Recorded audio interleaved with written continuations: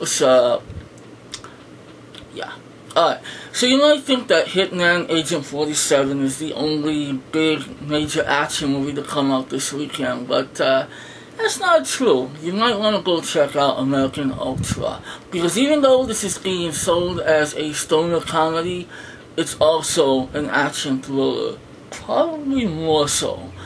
Alright, so this is going to be my quick little review. If you want a more in-depth and a lot more fun review, I suggest you go to Relive Film here on YouTube. I did a collab review with MovieManMenzel and MovieManCHAD. Yeah, two movie men. We went to go see this together. We had fun. We had a ball recording that review, and I'm very sure you'll enjoy it as well. Now, getting back to American Ultra. This movie, in case you don't know, because, you know, to be honest, they're not really advertising this movie well, I guess.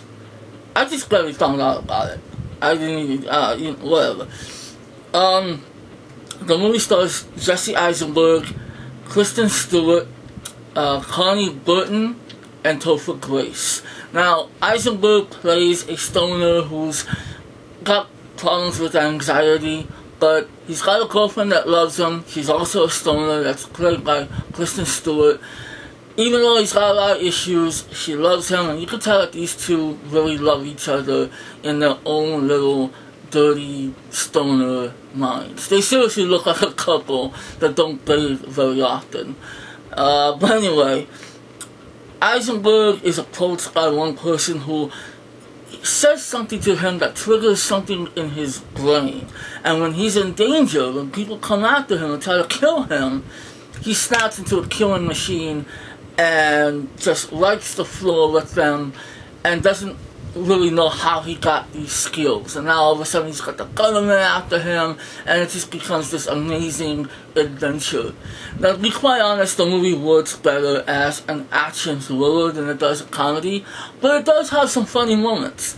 John Leguizamo, for example, he's in the movie for a little bit, and he's really funny. I love John Leguizamo, and he's amusing in this film.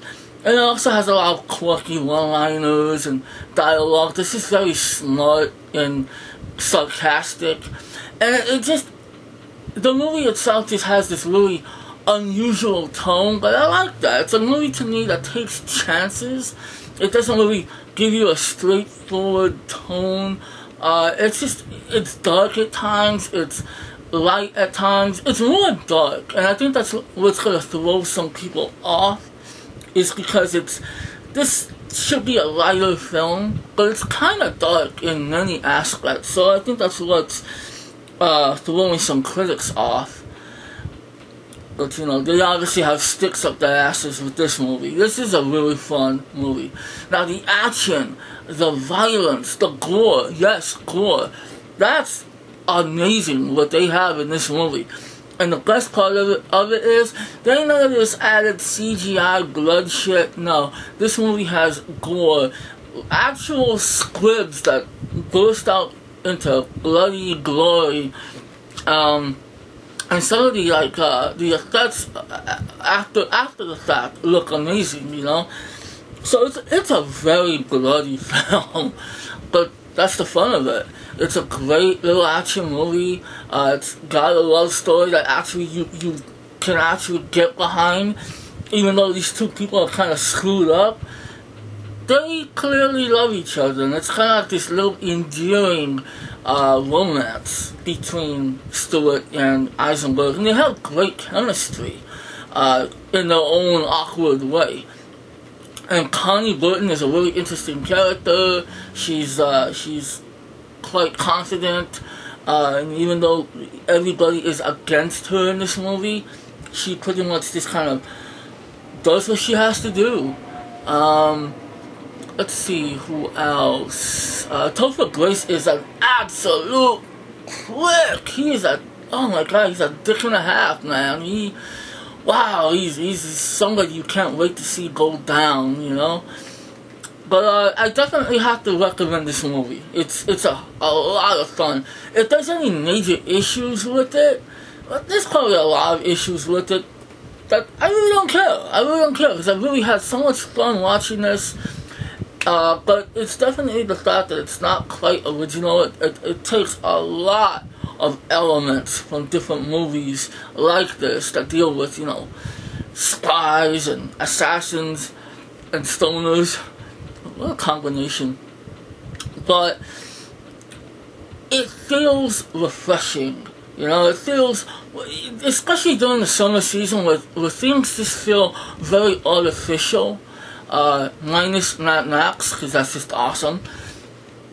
This movie felt refreshing because it's a lot more, I don't want to say it's complicated, I don't want to call it basic, but it just feels more in your face, you know. You feel more, I felt the intensity of this film, and I really didn't expect that from this stoner comedy. But yeah, definitely go check out American Ultra. Go see it at a matinee, go see it on a date or with friends.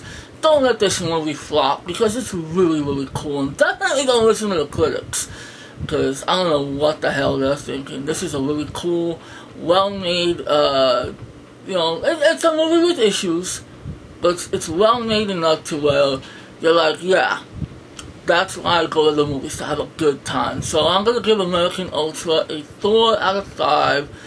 Definitely recommend it. And Kristen Stewart, by the way, if you're a hater of Kristen Stewart, just stop, you know.